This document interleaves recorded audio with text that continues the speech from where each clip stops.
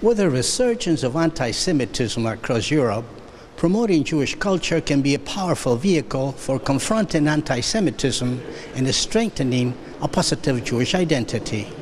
Here in Germany, the Jewish Studies Department at Frankfurt University continues its highly respected conference series on the cultural history of the Jews with American historian David Biale, a leading international expert on Jewish history and culture. What is Jewish culture? My argument about Jewish culture is that Jewish culture always is involved in a dialogue with the surrounding culture. That means it absorbs aspects of the surrounding culture, but at the same time it also resists certain aspects of the culture. There's no Jewish culture, there are only Jewish cultures. What is not Jewish culture? There's so many things that are included in Jewish culture.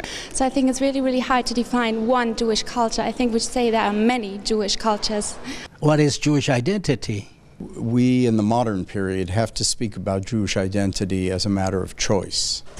That is, one chooses to be Jewish, and in fact all Jews, even those born of a Jewish mother, have this choice. They can decide to be Jewish or they can decide not to be Jewish. This is something entirely new in the modern world. It didn't exist in earlier history. I think that I would have to side with one of the people who I believe said it very well. It's a way of existing in the world and interacting with eternity. What is the Jewish future? It's very clear, I think, that the Jewish future, certain things we thought were certain, for example, 30 or 40 years ago, people would say, in the future there will be no ultra-Orthodox Jews. They are disappearing. Now we know that's not true. A study was just done of the New York Jews.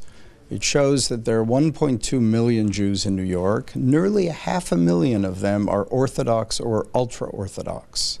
So I don't think that there's one future that unites them all to return to each other as if Judaism could be one limited small track.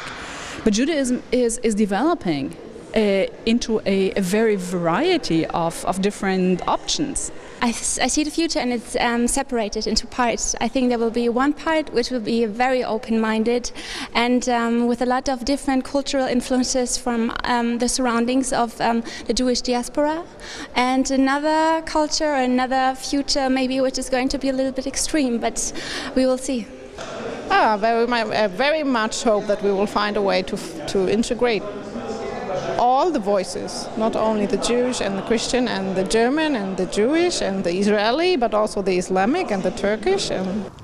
With Jewish communities now present in 75 countries, Jewish culture and Jewish identity are beginning to play an increasingly larger role in a globalized, multicultural world. This is Ruiz for Jewish News One in Germany.